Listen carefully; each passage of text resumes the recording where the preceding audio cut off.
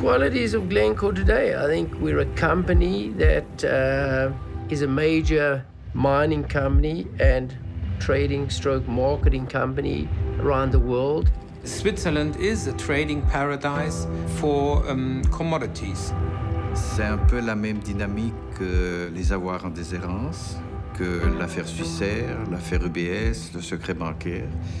Pour tous ces problèmes, il y avait eu des signes avant-coureurs.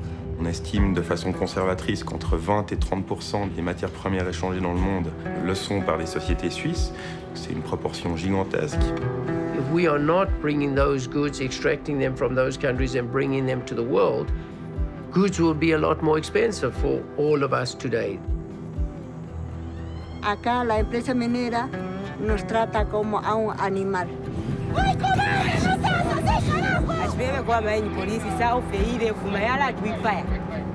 All these portions are the crops which were damaged. Basically, it's philanthropy, huh? They say, to continue being a good neighbor. Good neighbor.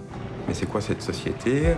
Pourquoi est-ce qu'elle est en Suisse? Pourquoi est-ce que les autorités suisses ne font rien? La presión que se hace sobre la gente no es necesario que sean golpes de bastones, es el miedo que se le entrega. ¿Ustedes están tomando formaciones acá? Sí.